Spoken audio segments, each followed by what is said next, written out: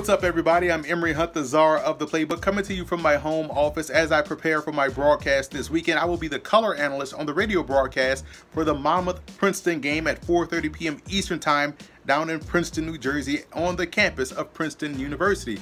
Now you can listen to this broadcast live on shoresportsnetwork.com, 1160 a.m. or 1310 a.m. as well on your radio dial.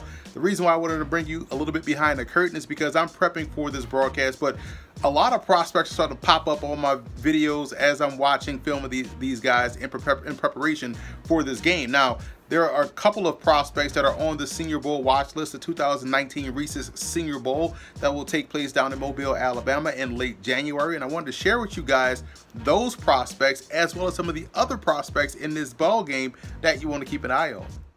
First, we're going to start with Reggie White Jr. out of Monmouth. He's a silky smooth 6'3", 210-pounder who's the go-to guy in the Hawks offense. White caught my attention 2 years ago in a game against Fordham where he took a quick hitch about 70 yards down the field for a touchdown. What makes him such a very good pro prospect, and a big reason why he's on the Senior Bowl watch list, is due to the fact that he's a very fluid player for a taller receiver, showing the ability to smoothly get in and out of his breaks with ease, which yields itself to him being able to play inside if need be. The obvious outside skills are clearly there as he's almost automatic inside the red zone, showing strong hands at the catch point to consistently win those 50-50 balls. I'm excited to see him get out there and compete against his Princeton secondary.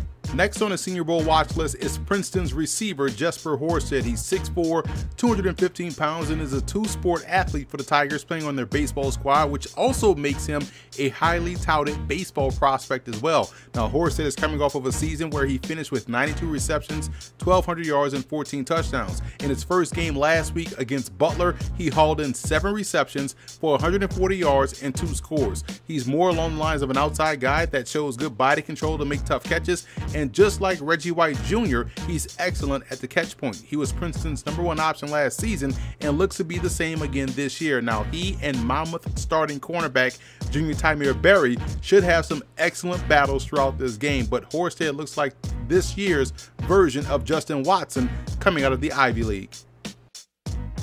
Looking at some of the other prospects in this game, and Princeton's receiver Stephen Carlson is equally as impressive as his teammate Horsted. He hauled in 11 touchdowns last year and nearly 1,000 yards. He's still got some upside left to his game from a strength perspective, so I'll be keeping a watchful eye on him in that regard to see how he has progressed over last season. And the Tigers do everything quarterback John Lovett is the FCS Tim Tebow in my opinion. He can do it all. In 2016, when he split time with current Arizona Cardinals quarterback Chad Canoff, the 6'3", 225-pound QB ran for 20 touchdowns while throwing another 10 to only 1 interception en route to winning the Bushnell Cup, which is given to the top offensive and defensive player in the Ivy League. He missed all of last season with an injury, so I'm excited to see how he has progressed this year as a passer, but he also is such a good athlete that he could have a home as an H-back or a fullback at the next level.